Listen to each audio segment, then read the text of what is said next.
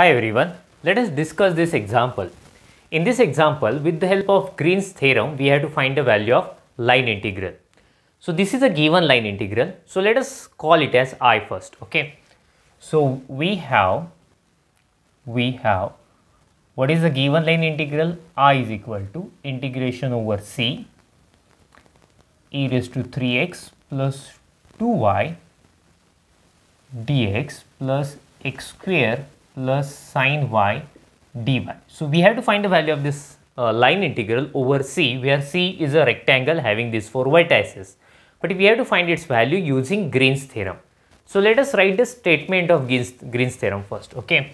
So by Green's theorem, statement of Green's theorem is integration over C p dx plus q dy is equal to double integration over r deba q by deba x minus deba p by deba y dx dy. Okay, so this is our Green's theorem, right? So let us compare the given line integral with this left hand side. So easily we will have the p and q. So what is p? P is nothing but multiple of dx. Multiple of dx is this bracket. So yes, let us find p is equal to what? E raised to 3x plus 2y. And what is our q here? Q is nothing but multiple of dy. So multiple of dy is this bracket. So this is our q. So this is x square plus sin y. After that, what we want to see, we have to find the value of this double integration. We have to use Green's theorem to find the value of line integral. That means actually we solve this right hand side. So for that, we need to have deba q by deba x and deba p by deba y. So let us find their values. So what we do here, we find the derivative of p with respect to y. So as you know, if addition is there, we take separate derivatives. So derivative of the first term with respect to y, but y is not there. This is function of x only, so it's a constant, and derivative of constant is 0. So this is 0 plus. So now we have to find the derivative of 2y, but see, when you take derivative, 2 will come outside since it is a constant.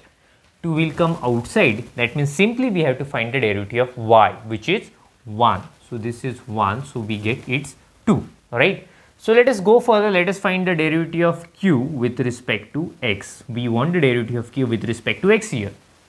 Again we have an addition here, we can take separate derivatives. Derivative of x square is 2x plus derivative of sin y with respect to x. There is no any x, so it's a constant, and derivative of constant is 0, so it is 2x, right? So we got both partial derivatives. So now let us use Green's theorem to find its value, okay, value of this line integral. So then let me write here, then I is equal to, we have already called it as I, right? I is equal to this integration over C, let me write here, integration over C, what we have, e raised to 3x plus 2y dx plus x square plus sin y dy. So this is equal to, I am going to use Green's theorem now, right? So the value of line integral is nothing but value of double integration over r with this one, getting? So using Green's theorem, I can write this is nothing but double integration over r. Deba q by deba x, just now we have calculated, and its value we have got 2x, so let me write here 2x, right? And deba p by deba y, which is 2, so minus 2, and I should write here dx dy. Now we have to find the value of this double integration, okay, but for that we should know the limits of that integral, getting? So we have to find the limits now. So let us try to understand what is a given r. So what have they mentioned? C is a rectangle, okay, C is a rectangle. R means what? R means the interior part of that rectangle, okay, region bounded by that curve C. So R is also a rectangle with these 4 vertices. So let me mention here R is a rectangle with vertices, okay, what we have here, 2 1, okay, 6 1, 6 4 and 2 4, okay. So let us draw the diagram so we can easily understand it. Make a screenshot of it first, then I will go further. So let us draw the rectangle now, okay. So we have a vertices 2 comma 1. Okay, on x-axis 2, y-axis 1. So the first point is here, right? 2 comma 1. Let me write 2 comma 1. Next is 6 comma 1. So 1 2 3 4 5 6. 6 comma 1 will be here. Next vertex is 6 comma 4. So on y-axis we have a 4 now. So it will be here, right? 6 comma 4 and a 4 2 comma 4. So 2 comma 4 it will be here. So let me join them. So this is a rectangle we have. Okay. So C is the boundary of that rectangle and R is a region which is bounded by that closed curve C. So this is a region R we have, right? Let me show here, this is R. So this rectangle is bounded by these 4 lines. So let me write the equations of those lines. This is a line parallel to x-axis, passes through y is equal to 1. You can easily see, so its equation is y is equal to 1. This is a line again which is parallel to x-axis, passes through y is equal to 4. So its equation will be y is equal to 4. This is a line you can see here which is parallel to y-axis, passes through x is equal to 2. So its equation will be x is equal to 2. Similarly, its equation will be x is equal to 6. So yes, we got the equations of all 4 lines. Okay.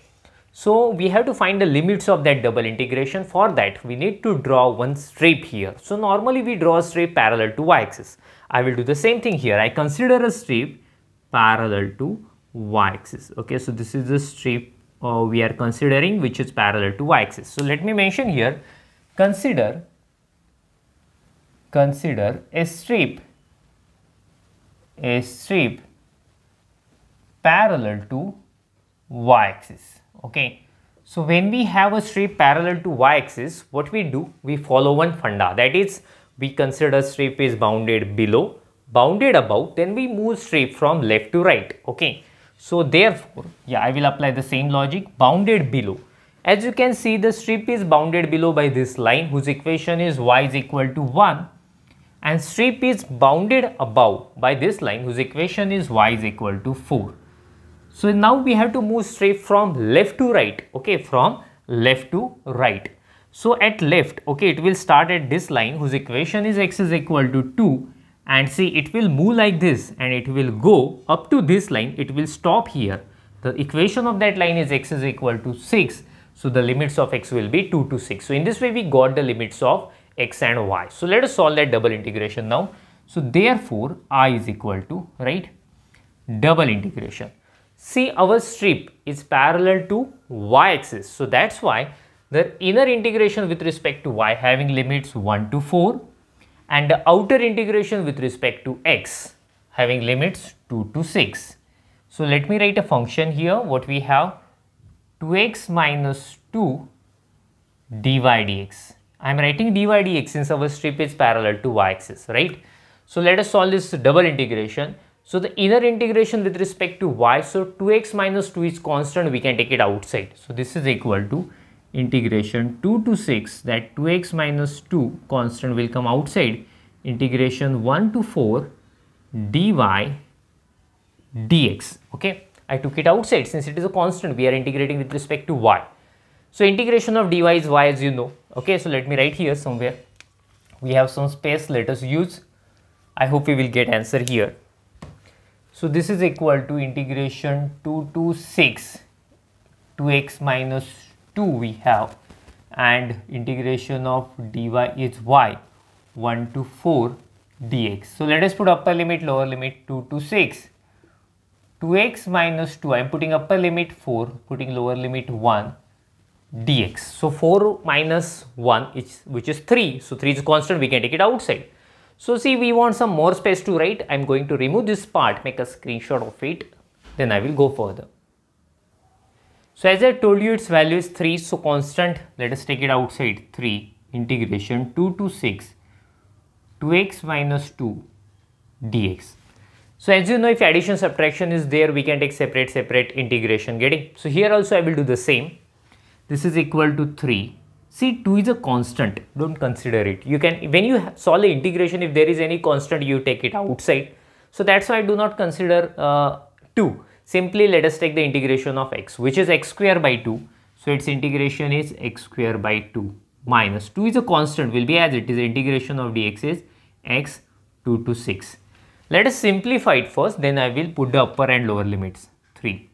2 will get cancelled, x square minus 2x 2 to 6. I am going to put the upper limit first. Okay, I am going to put 6 first. 6 square is 36 minus 6 into 2 12 will have minus, I am going to put a lower limit now 2. 2 square is 4 minus 2 into 2 4. So we can easily see 4 cancel, right? So simply we have to work on just first bracket only.